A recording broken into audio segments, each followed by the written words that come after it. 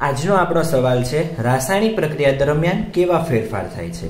તો રાસાયણિક પ્રક્રિયા દરમિયાન મુખ્યત્વે 4 ફેરફાર થાય છે। કયા કયા ફેરફાર? પહેલો જે છે તે અવસ્થામાં ફેરફાર। અવસ્થા એટલે કઈ રીતે?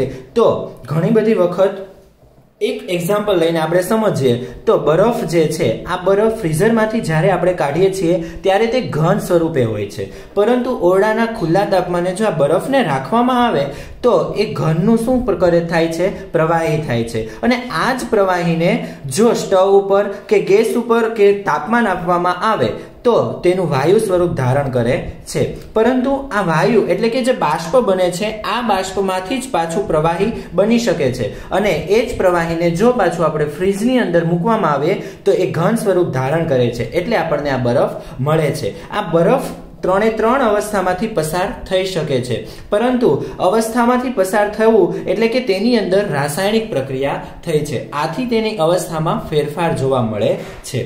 ત્યાર પછી જોઈએ તો બીજી અવસ્થા એટલે કે રંગમાં પરિવર્તન। રંગમાં પરિવર્તન કઈ રીતે? એક સામાન્ય રોજિંદા જીવનનું આપણે ઉદાહરણ લઈએ તો હળદર અને સાબુ।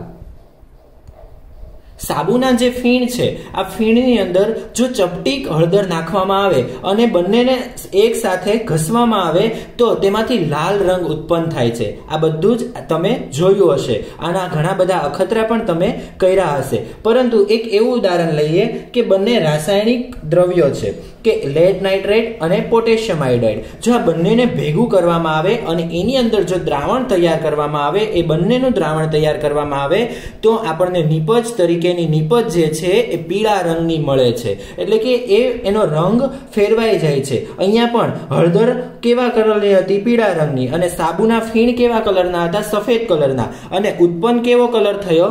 લાલ કલર ઉત્પન્ન થયો। એટલે કે જ્યારે રાસાયણિક પ્રક્રિયાઓ થાય છે ત્યારે તેના રંગમાં પણ ક્યાંક ને ક્યાંક પરિવર્તન જોવા મળે છે। પરંતુ હવે જોઈએ તો વાયુ ઉત્સર્જન, કે ઘણી બધી વખત વધારાના પદાર્થો જે છે તે વાયુ સ્વરૂપે બાષ્પ બની જાય છે।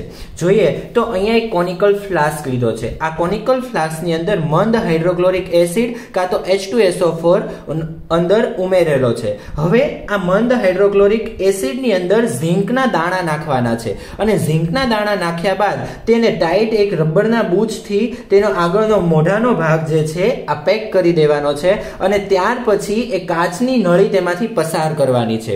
ધીરે રહીને આપણે જોઈશું તો આ ઝીંકના દાણા જેમ જેમ મંદ હાઇડ્રોક્લોરિક એસિડની અંદર ઓગળતા હશે તેમ તેમ અહીંયા હાઇડ્રોજન વાયુ આપણને મુક્ત થતો દેખાશે।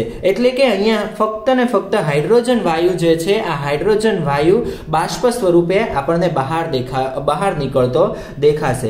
પરંતુ અહીંયા હાઇડ્રોજન વાયુ કઈ રીતે બહાર નીકળે છે? તો એની ચોથી જ અવસ્થા જોઈએ તો તાપમાનમાં પરિવર્તન। જેમ જેમ તાપમાન વધતું જાય છે તેમ તેમ હાઇડ્રોજન વાયુ પરપોટા સ્વરૂપે બહાર નીકળે છે, એટલે કે ત્યાં બુડબુડિયા થવા લાગે છે।